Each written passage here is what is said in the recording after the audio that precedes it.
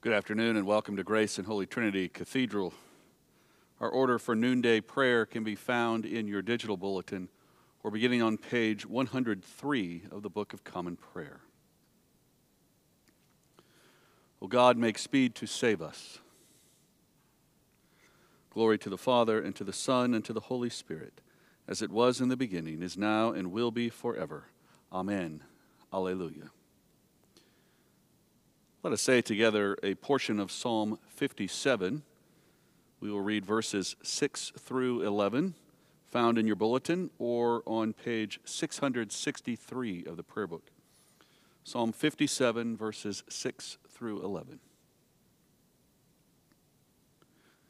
Exalt yourself above the heavens, O God, and your glory over all the earth. My heart is firmly fixed, O God, my heart is fixed. I will sing and make melody. Wake up, my spirit, awake, lute and harp. I myself will waken the dawn. I will confess you among the peoples, O Lord. I will sing praise to you among the nations. For your loving kindness is greater than the heavens, and your faithfulness reaches to the clouds.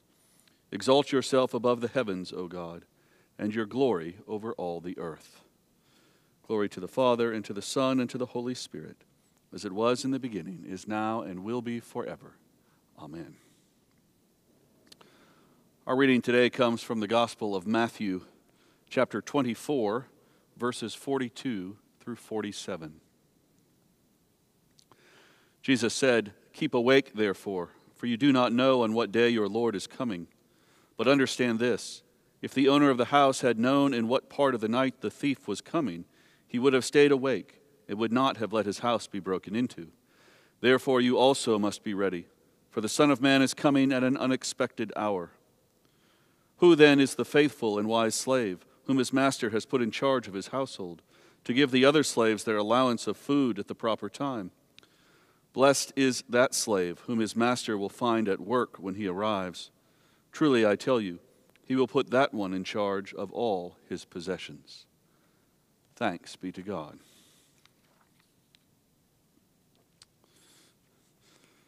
Today we celebrate the lesser feast of Dunstan, Archbishop of Canterbury.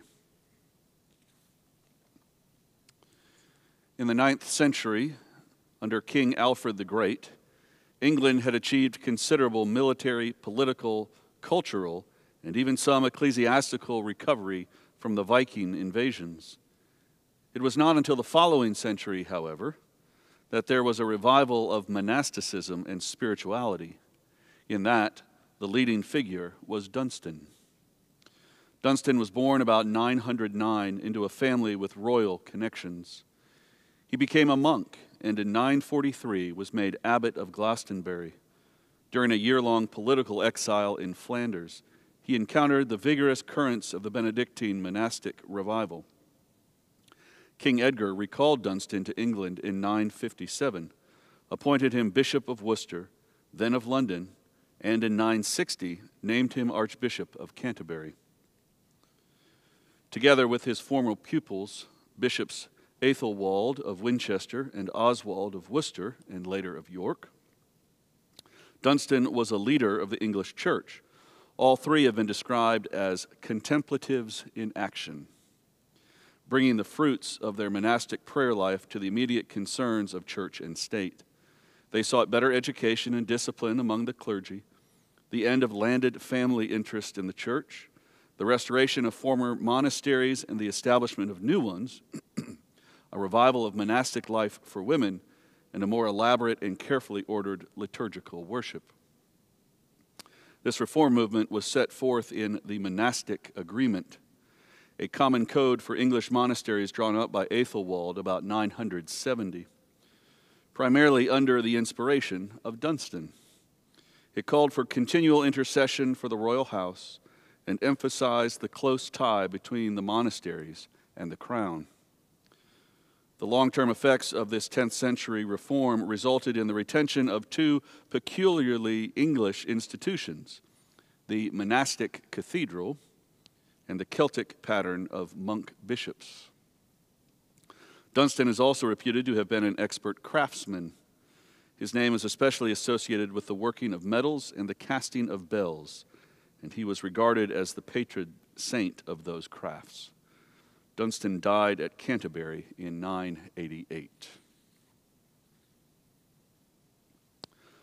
Lord, have mercy. Lord, have mercy. Our Father, who art in heaven, hallowed be thy name. Thy kingdom come, thy will be done, on earth as it is in heaven. Give us this day our daily bread, and forgive us our trespasses, as we forgive those who trespass against us. And lead us not into temptation, but deliver us from evil. Lord, hear our prayer. Let us pray. Direct your church, O Lord, into the beauty of holiness, that following the good example of your servant Dunstan, we may honor your Son, Jesus Christ, with our lips and in our lives, to the glory of his name, who lives and reigns with you in the Holy Spirit, one God, now and forever. Amen. I invite your own prayers of intercession and thanksgiving at this time. We continue to pray for peace between Israel and Palestine.